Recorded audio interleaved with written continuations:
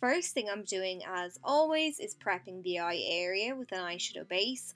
I'm using MAC Painterly Paint Pot because I love the coverage and just how effective it is in general.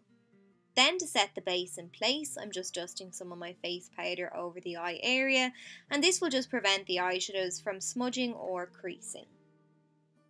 The first shadow I'm taking today is called Chickadee from Geek, and I'm applying this into the crease with the use of a fluffy blending brush. The look that I'm going for today is very summery. I've nice bronze and blue shadows to come, but that's why I went for this particular shade for my transition colour. It just fits in nicely with the theme. It'll probably look a bit extreme at first, but don't worry, it does all tie nicely together in the end. Well, I think anyway. I'm going for a rounded shape today, so next I picked up some more of that shadow, this time on a smaller brush, and I'm applying that all the way along the lower lash line. I'm going back in now with my fluffy blending brush and I'm blowing out the shadow on the lower lash line. The smaller the brush, the more densely it applies product, and I want the blending to be consistent, so I'm going around the edges now just to make sure everything's nice and soft. I'm deepening the look slightly now, and I've chosen a brown that is red toned because that'll add depth and keep the warmth at the same time. So I'm adding this into the crease as well, and I'm blending it up into that transition colour just so that they fade nicely together. What I've done to the top, I'm doing to the bottom as well. So I'm using a pencil brush just to run that brown down all the way along the lower lash line.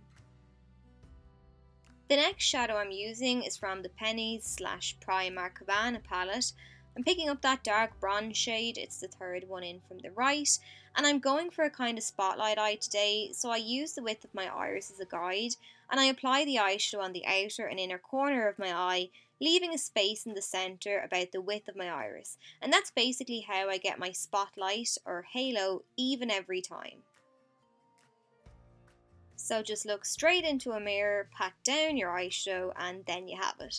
So once I've got the shadow laid down, I'm connecting the eyeshadow in the crease.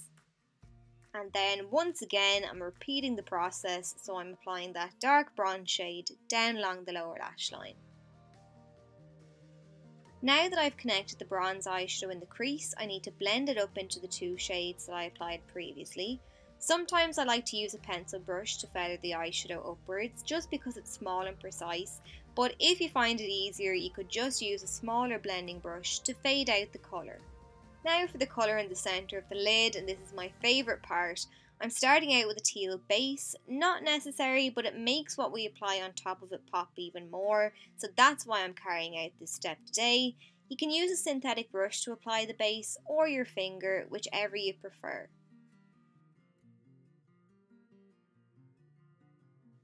Then I'm going in with my favourite eyeshadow in the palette, that gorgeous blue, and I'm patting it down right on top of that base. So even though it's a spotlight smoky eye I've gone for today, I don't want there to be a random harsh blob of blue on my lid. You want to make sure that you blend either side of the blue into the brown. So what I do is I take some brown, I overlap it slightly with the blue, take some more blue, overlap it with the brown, and I go back and forth until they fade together. I'm taking the darkest shade in the palette now, and I'm using that to add a little more depth.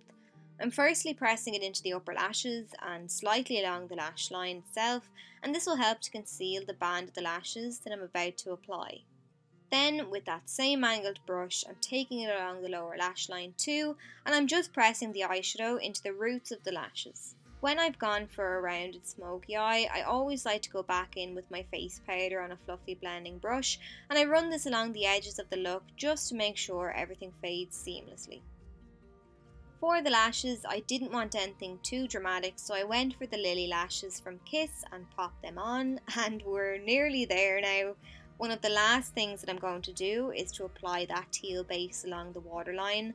I just really like the look of the blue on the waterline with the pop of blue on the centre of the lid, and then I set the base with the blue eyeshadow in the palette, and it just kind of helps it to last a bit longer on the waterline.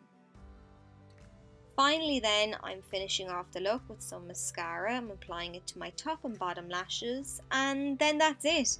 So I hope you enjoyed the tutorial and found it helpful. Thanks so much for watching. If you enjoyed the video, don't forget to give it a thumbs up and comment and subscribe and all that lark. and I'll chat to you all soon.